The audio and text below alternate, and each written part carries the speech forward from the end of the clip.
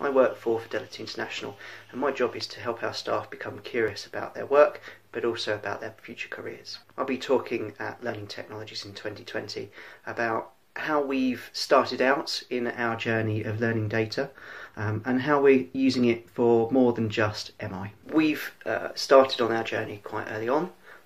We're not that advanced in it, but we've started to collect our data, started to analyse it. And it's really important that we get there before our bosses do. So I'm not going to tell you how to do it, but what I want to do is to share with you our learnings, what's worked, what hasn't, how we're trying to use our data to enhance engagement in learning.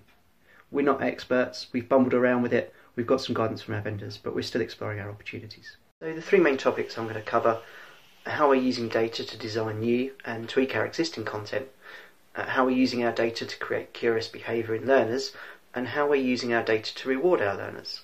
I'm hoping that by the end of the session you'll start to think about why you should start collecting data, but also how you can use that, and that isn't just in how you can provide MI to your leaders, but what else you can do with it. What data you already have. Can you access that data? That's often tricky.